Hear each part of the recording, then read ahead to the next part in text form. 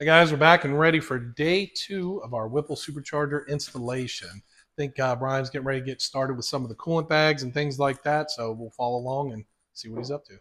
So as you can see here, Brian's got the new intercooler pump mounted for the Whipple Supercharger. Now we're going to start working in some of the hose into the heat exchanger and everything here. What Brian's doing now is he's basically clearing out the actual grill shutters. Again, we told you yesterday that the grill shutters are deactivated in the tune.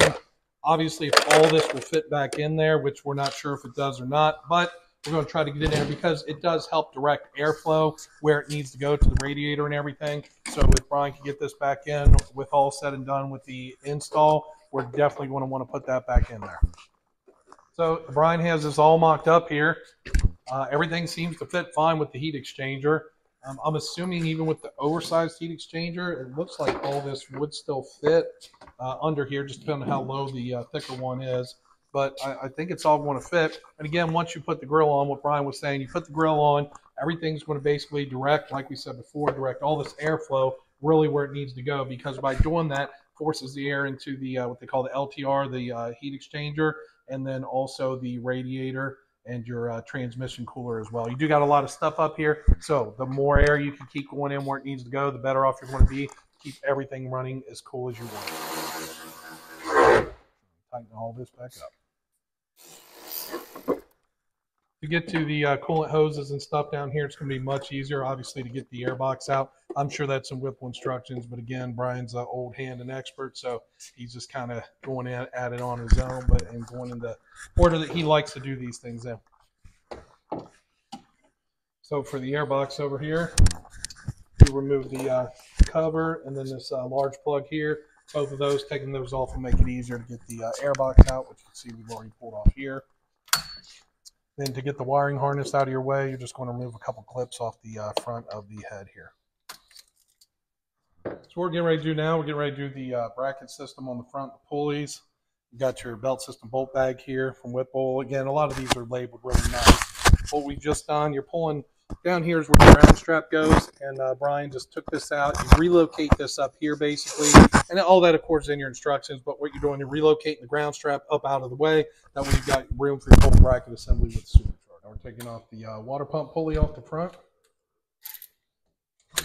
Next, Brian's going to take off the actual water pump. No? Just a couple bolts. Okay. A couple bolts. So they're going to give us some longer bolts, I assume, to hook to the bracket. Correct. I don't know about you, but when I start seeing brackets and pulleys and things going in, I start to get excited. Start thinking about some boost. How about you, Brian? You get excited? What excites you, Brian? Not a lot. Not a lot. Brian's pretty simple. He takes it pretty easy. He doesn't get in any trouble. Keeps his nose clean. That's why we like Brian.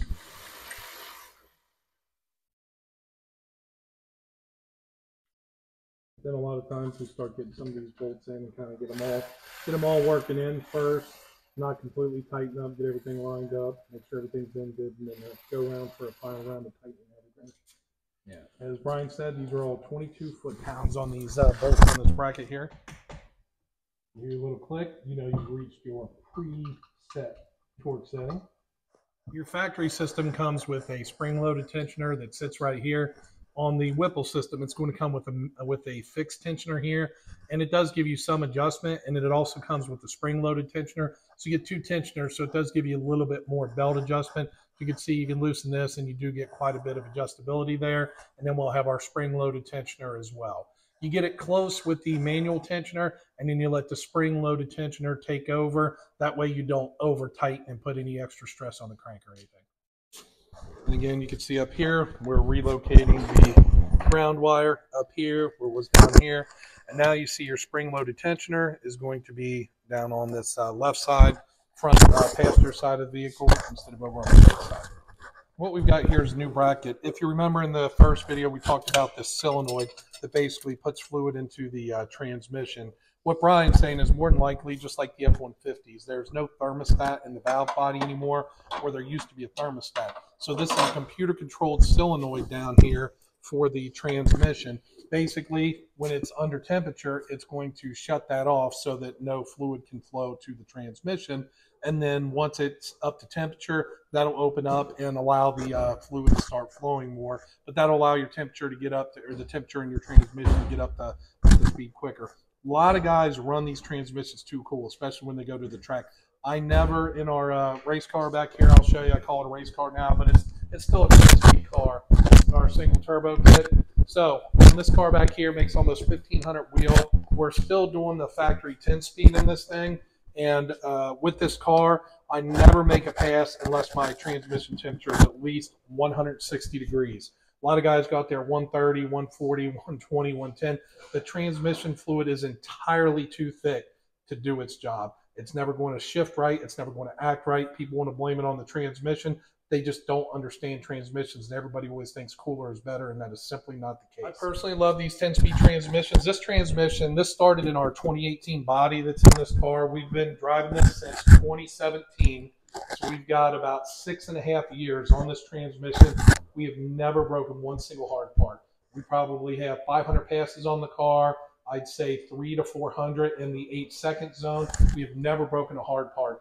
Only thing we do on these transmissions is a Suncoast Stage 2 kit. This gives you a modified E-drum, modified F-snap ring, extra clutches in the E and the F, and that's it. 1,500 wheel, this 10-speed is badass. Our goal this year, we really want to go 7s with the 10-speed. We'd like to go 7s consistently, so that's going to be the goal this year. And a big shout out to our partners at Suncoast, who you can see on the wrap there, who work really hard on this 10R80 program. They've done a lot with them. You see a lot of guys out there promoting all this crazy stuff and $5,000, $6,000 rebuilds on transmissions.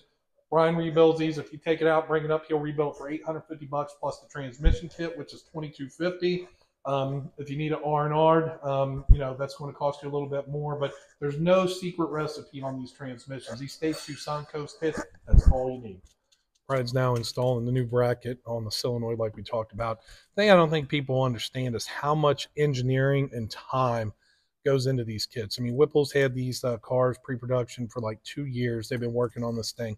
It takes so much time and money and engineering to engineer a kit to where every bracket, every bolt, every nut, to where you've got 100% of everything you need to install this supercharger kit. And you really got to give your, you know, take your hats off to these guys for the work that they do and the engineering that goes into this stuff. Something else you'll notice up here is that we've got this all cleaned up. Basically, you cut about 1.25 inches, you said? 3/4. 1 3/4 out of this hose. Whipple basically relocates this up, moves this onto this side. That way, this pulls all these hoses and things like that away from all the pulleys and everything like that. Just, you know, gives you some extra room up here and makes it a lot cleaner. Now, here's the pros and cons of having your own shop with about $1 million inventory. You just walk around like it's a grocery store. Like we see a Reich 170 thermostat. We're going to test fit, see if the thermostats are the same. MFP crank support. We're going to grab one of these. We'll test it out, see if it works along with this new 2024 kit.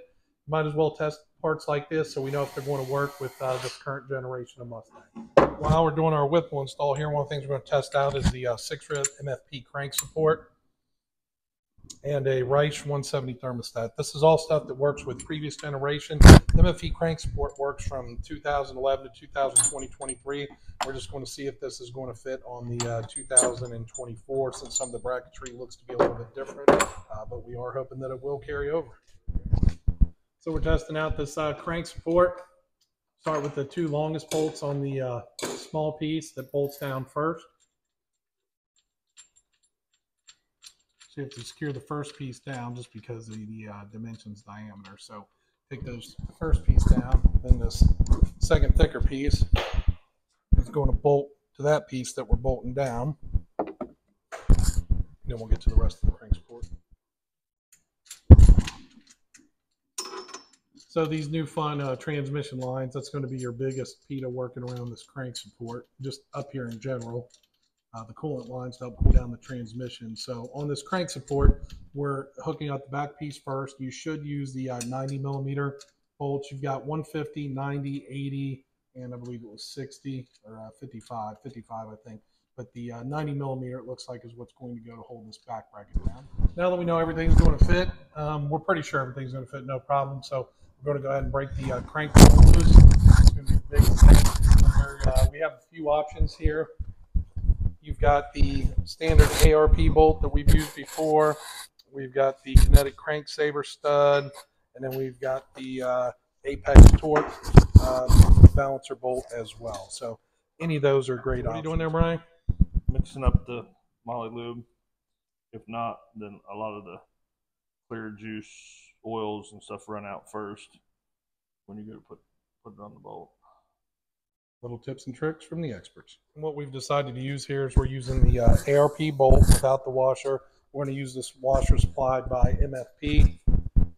That's what we're going to use to put the crank support in.